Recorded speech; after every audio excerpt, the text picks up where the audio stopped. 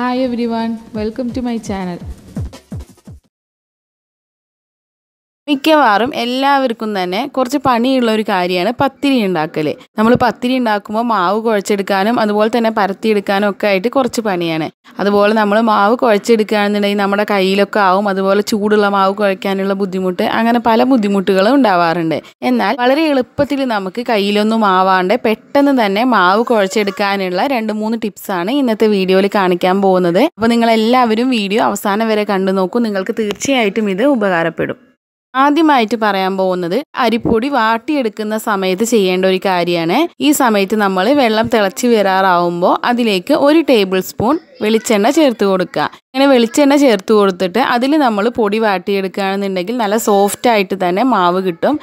രണ്ടാമത്തെ ടിപ്പ് എന്താണെന്ന് വെച്ചാൽ നമ്മൾ വാട്ടിയെടുത്ത പൊടി കയ്യിലൊന്നും ആവാണ്ട് വളരെ പെട്ടെന്ന് തന്നെ നല്ല സോഫ്റ്റായിട്ട് കുഴച്ചെടുക്കാനുള്ള ഒരു ടിപ്പാണ്. അതുപോലെ തന്നെ പെട്ടെന്ന് തന്നെ കുഴച്ചെടുക്കാനായിട്ടും പറ്റും. അപ്പോൾ ഇതിനായിട്ട് ഞാൻ ഈ മാവ് ഒരു പാത്രത്തിലേക്ക് ഇട്ട് കൊടുക്കുകയാണ്. നല്ല ചൂടുള്ള മാവാണ്. ഇനി ഇത് നമുക്ക് എളുപ്പത്തിൽ എങ്ങനെ കുഴച്ചെടുക്കാമെന്ന് നോക്കാം. ഇതിനായിട്ട് ഞാൻ എടുത്തിരിക്കുന്നത് ഒരു സ്റ്റീലിൻ്റെ കപ്പാണ്. ഇതുപോലത്തെ സ്റ്റീലിൻ്റെ കപ്പ് വെച്ചിട്ട് നമുക്ക് ഇതുപോലെ അങ്ങ് കുഴച്ചെടുക്കാം. വളരെ എളുപ്പത്തിൽ നമുക്ക് ചെയ്തെടുക്കാനായിട്ട് പറ്റും. നല്ല യൂസ്ഫുള്ളാണ്. നല്ല പോലെ കുഴഞ്ഞു കിട്ടും. നമ്മുടെ കയ്യിലൊന്നും ആവില്ല. ഈ മാവ് ഇങ്ങനെ പരന്നു പോയിട്ടുണ്ടെങ്കിൽ ഇതുപോലെ കപ്പ് കൊണ്ട് തന്നെ കോരി കൂട്ടി കൊടുത്തിട്ട് ഇതുപോലെ നല്ല പോലെ അങ്ങ് കുഴച്ചെടുത്താൽ മതി. ഇങ്ങനെ നമ്മൾ കപ്പ് കൊണ്ട് കുഴച്ചെടുത്തതാണിത്. ഇനി ഇത് ജസ്റ്റ് നമ്മൾ കൈ കൊണ്ടൊന്ന് കൂട്ടി ജസ്റ്റ് ഒന്ന് കുഴച്ചാൽ മതി. നമ്മുടെ കയ്യിലൊന്നും ആവില്ല. ചൂടുള്ള മാവ് കുഴച്ചെടുക്കുന്ന ആ ഒരു പ്രശ്നവും ഒഴിവാക്കാനായിട്ട് പറ്റും. അപ്പോൾ നമുക്ക് ഈസി ആയിട്ട് ഒരു കപ്പ് ഉണ്ടെങ്കിൽ ഇതുപോലെ നല്ല പോലെ തന്നെ കുഴച്ചെടുക്കാനായിട്ട് പറ്റും.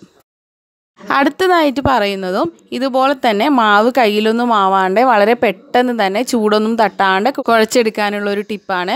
ഇതിനായിട്ട് ഞാനൊരു തോർത്താണ് എടുത്തിരിക്കുന്നത്. തോർത്ത് 2ആക്കി മടക്കിയിട്ടുള്ളതാണ്.